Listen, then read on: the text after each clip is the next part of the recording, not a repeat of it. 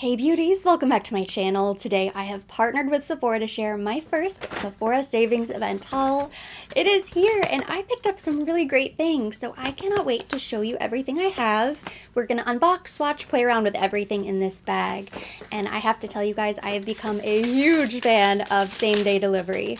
The receipt's kind of long. We don't want to look at that right now.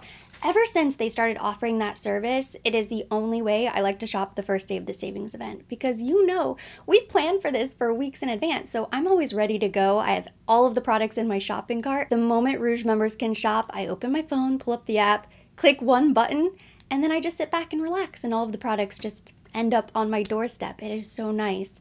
Now, I do also like to shop in store, so at some point, maybe later today or over the weekend, I'll take you with me and we'll do a little shopping vlog. That way I can take a few laps, make sure I didn't miss anything. I always like to see all of the new products that they have out on display, smell any new fragrances that I haven't tried yet, candles, you name it. But for today's haul, I had quite a few restocks, and for the savings event, I think restocks are just no-brainers.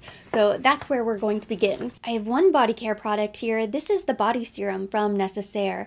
Last year I started using the entire range of Necessaire body products. I believe I showed you the entire ritual. Well, I recently completely finished the body serum, and I knew immediately that I wanted to replace it because this is now just part of my everyday shower routine. Morning, night, sometimes both, but at least once a day I use the body serum because it is so incredible for hydration, and I've truly noticed a huge difference with my skin. Now, I use this a very particular way. As soon as I get out of the shower, I kind of towel dry a little bit, but not all the way, and while my skin is still a little bit damp and warm, that's when I massage the body serum all over the place. And it absorbs really quickly. It doesn't leave any sort of residue on the skin. It just leaves your skin feeling really soft, smooth, and nice and hydrated. And the reason why it makes a difference and why you want a little moisture left in the skin is because the body serum is full of hyaluronic acid. It kind of locks in the moisture. It actually contains 5 molecular weights of hyaluronic acid to be exact, so it provides a multi-level hydration. It has niacinamide and ceramide NP, so it's really going to target any dry areas on the skin. I apply this all over, but if you have dry feet, the knees, the elbows, anywhere where you really need an extra boost of hydration, this is amazing. I think what I love most about the body serum is the texture. So you'll see when I pump it out. Woo! First new pump, it's kind of a milky gel, but it's very thin, lightweight, it's not sticky, it's not tacky at all. So whenever you apply this, it just absorbs and you're left feeling really soft and smooth, but then you can apply whatever body lotion, body moisturizer on top of the serum. So it's just like a serum for the face. You want to do the serum first, and then you can layer on top. You can even mix the serum into your favorite body moisturizer, which I love. Especially going into summer, I want my skin to be as luminous and glowy as humanly possible, so it had to be replaced, and I honestly don't think I will ever go without my body serum. If you are like me and you are constantly sunless tanning too, I'm kind of always in some sort of state of exfoliating in a really harsh way, in which case this is nice and soothing, or layering a fresh sunless tan and then trying my best to maintain it, which takes a lot of hydration. So this is a must for me year round. Healthy looking glowing skin is certainly the theme of today's haul, and did you know there are 2 new shades of the Super Goop Glow Screen? This is one of my most restocked products from Sephora. It's one of my all-time favorites and another must-have in my beauty collection. I picked up both. One of them is pretty dark, but I wanted to at least be able to show you what it looks like. So this is Dawn, and then they also added Sunset, and I pulled out my Sunrise and my Golden Hour as well. So I'm gonna unbox these and swatch all 4 shades for you. It's my all-time favorite illuminating primer. It looks beautiful beneath makeup. It's gonna help grip the foundation. It hydrates the skin. Of course, you have your sun protection with SPF 40. And even on no makeup days, because it has a little bit of a sheen to it and a little tint, it helps to even out the skin tone, so it makes your skin just look very fresh-faced and beautiful even with no makeup. So Dawn has a pinky pearl, and then Sunset has a very deep golden bronze tone to it. And there's absolutely nothing wrong with the original Sunrise, but as soon as I saw pinky pearl, I knew I had to pick this up. And I was so excited to see what this Sunset would look like. Ooh, that's beautiful. Yeah, I think this is going to be too dark for my face, but I can always give it to a friend or use it on my body. I just had to see what all 4 of them would look like. I've gone through probably 3 or 4 tubes of this. Up at the top, this is Dawn, Sunrise, Golden Hour, and Sunset. Between all 4 of these shades, there should be a Supergoop glow screen for everybody now. And because I'm an absolute child, I'm just gonna mix them all together and see what happens. Ooh, that's not too bad. It's very glowy. I don't want it to go to waste, so I'm just gonna wipe it on my arm. There is a glow screen body. I'm almost done with mine. But I think it's only available in 1 shade. Maybe that will be next. They'll bring out different shades of the body as well. It's a long-time favorite. I recommend this every single year, and it's one of those products that I do use up. Now I think I'm stocked for quite a while, but I'm so excited to have all of these shades. I could not pass this up, especially during the savings event. If you have a dark skin tone, you are going to love Sunset, and if you are incredibly fair, or you just like maybe a light pink glow beneath your makeup, you will love Dawn. If Sunrise was maybe a little bit too peachy or had too much pigment for you, maybe you have a very pink undertone, this is going to be beautiful. It's actually a lot lighter than the Sunrise. And then my last restock, and another one of my all-time favorites, is the Armani Beauty Luminous Silk Foundation. This is the Perfect Glow Flawless Foundation shade 5.5. 5.5 is my summer shade, and then sometimes I use 5.2, and I kind of go back and forth between the two. Sometimes if I'm feeling really high maintenance, I mix them. But I recently finished my little travel size bottle. So this one is a little bit smaller. I also have the full size bottle, of course, but I didn't need to replace it yet. I finished this guy because this kind of sits in my travel case, and anytime I have a trip, I always use this foundation. It's so consistently good, and I know it doesn't matter where I'm going, what the climate's like. I kind of know that my foundation is going to look amazing whenever I bring this with me. So it's my go-to travel. I love that they offer this in a smaller size. So I went ahead and I replaced it. And this was actually a 5.2, and I picked up the 5.5. Going into the warmer months, any trips that we do have coming up, I'll want the 5.5. So now this is going to the empties, and this is going to go with all of my travel makeup that I kind of keep packed, ready to go. That way it makes it really easy anytime I have a trip. This is, of course, the foundation that I'm wearing on my skin today. I love it because it's perfecting, it's buildable, it never looks cakey because the pigments lay flat on the skin and it's oil-free, yet it maintains a little glow. Now we're getting into all of the new stuff. I am so excited to test out this concealer. I've had so much luck recently with new concealers. Kind of strange because concealer is usually very tricky, and I've been so loyal to maybe 3 formulas for years. And then I don't know what happened, but all of the brands kind of figured it out and they've been launching incredible concealers. And I love the Valentino foundation and primer. So this is the new Very Valentino concealer. It says all day light lasting covering concealer. And I had no idea what shade, so I went with Light Rosa 2. I think this is one of the lightest available. I think the very lightest was sold out, but then this is the second lightest. And I always go pretty light with concealer because I like a really bright under eye. I love the packaging. It looks very cute. It's kind of small. It still has the gold Valentino on top, so it looks like kind of a shrunken mini version of the Very Valentino foundation and the primer. So let's see what the wand is like. I have not seen this yet. Ooh, okay, so it's a tapered, kind of angled doe foot applicator. Very light, very bright. Kind of looks medium-ish coverage. Not super sheer, but not really thick either. Ooh, it's bright. Oh no, hopefully I didn't mess this up. I don't think I did. Let me just tap a little bit underneath the eye. I don't want to mess up my makeup. I am curious.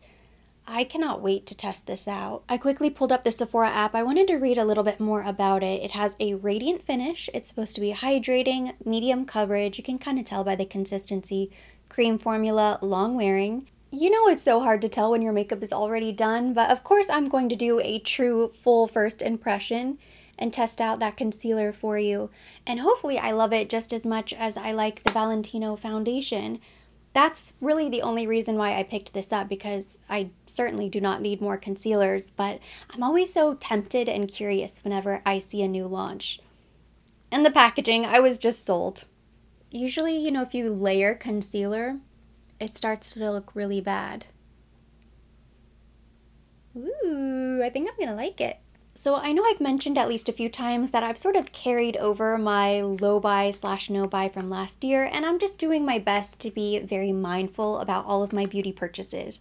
So I haven't made any hard and fast rules for myself, but I'm just kind of putting things off if I think I have way too many.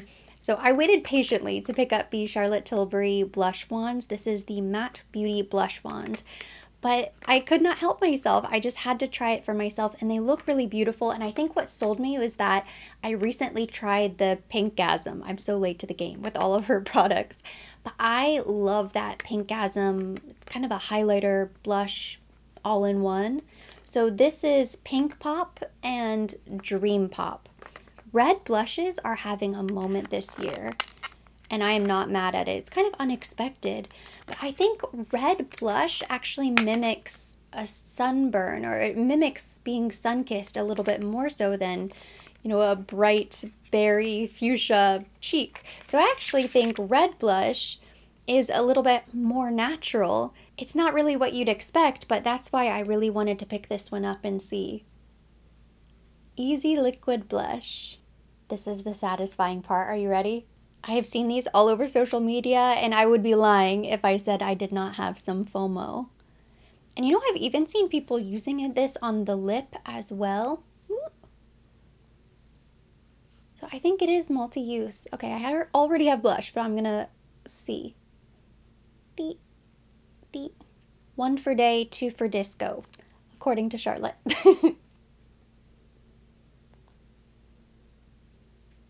Oh yeah, does blend out nicely.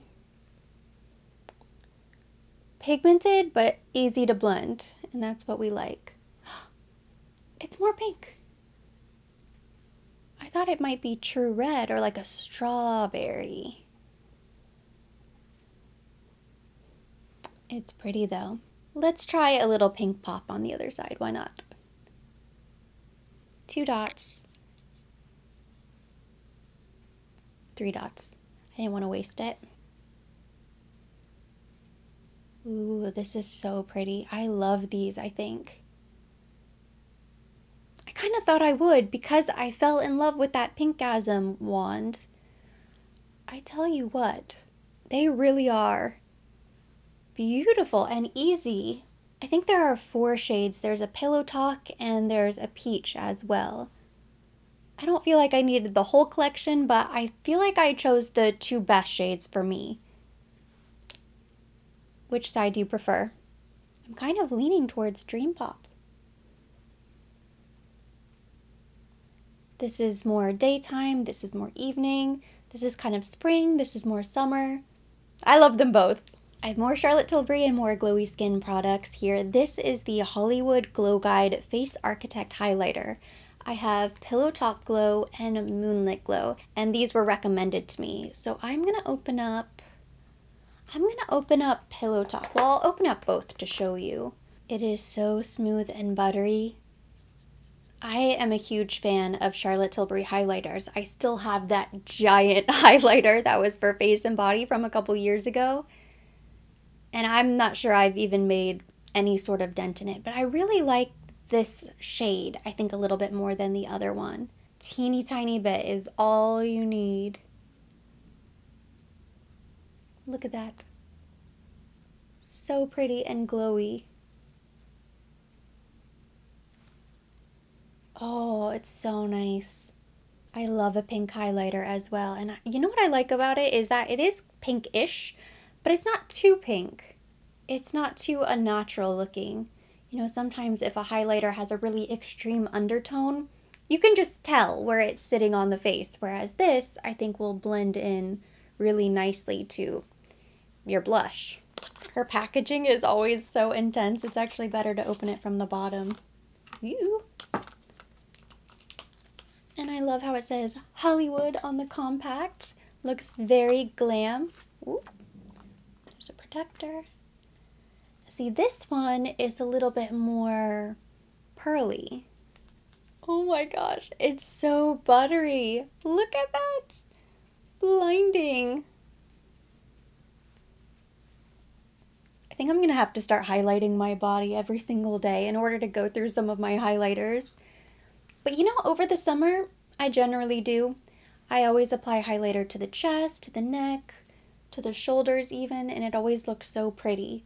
These are gorgeous. I have a little more makeup here to share with you. This is a relatively new launch from Give Beauty. This is the Painted Up Longwear Mousse eyeshadow, and these have been highly recommended to me. So I have two shades here. This is Top Knot and Bouncing Shoes, and I'm planning to use them together. And this is a mousse eyeshadow, which I have been kind of living for my cream eyeshadows lately. They're sometimes a little bit easier than powders, as kind of like a tap, tap, tap, one and done, you're on your way. And I like that it's in this little squeezy tube, and these two shades should work together. This is Bouncing Shoes. It is so interesting. It's very moussey. And it's so smooth, so it just kind of blends. And as you blend it out, it almost dries to a bit of a powdery finish. So it really is just like an eyeshadow, like a normal eyeshadow. Ooh. See, this color I think is perfect.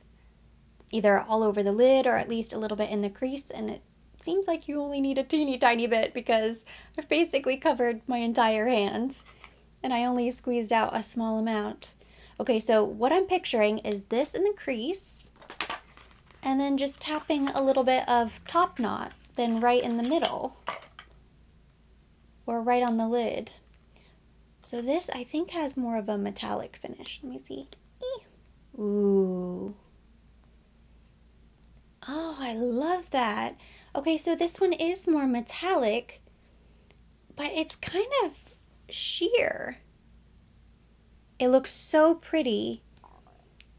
And you know what I like about this formula is because it's kind of light and bouncy, it's not quite as intense as other similar items. Oh my gosh, that is so pretty. I feel like that would look pretty on the body or the face. There's a little micro glitters in there, maybe not for the face, but definitely the body. I could probably mix that in with my Necessaire body serum. And it just kind of reflects. It truly would not be a Sephora Savings event haul if I did not share at least a handful of new Sephora Collection Pro brushes. I think this is always one of the best deals you can get during the savings event. So here I have an 18, a 15, a 22, and a 26. And I'm telling you right now, this is not going to be the last you hear me talk about these because there are a few that I've seen online that were not available online. They are available in store. And I have my eye on a few other brushes. So this is the 15. I feel like I don't have this yet, which at this point is kind of hard to believe because I have almost all of them, almost.